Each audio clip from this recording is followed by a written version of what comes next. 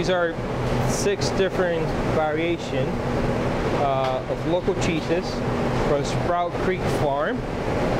They do from raw cow milk cheeses and goat raw milk cheese.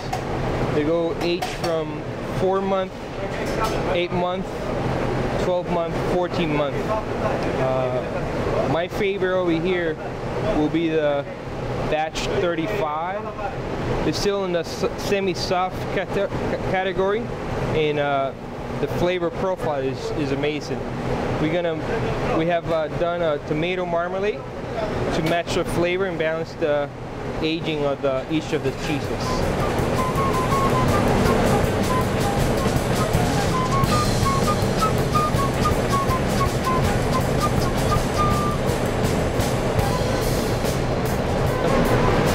The finishing of the dish, we're gonna garnish it with some seasoned pears, which goes very well with the cheese plates, and also with the sliced dry cured meats, so the salamis and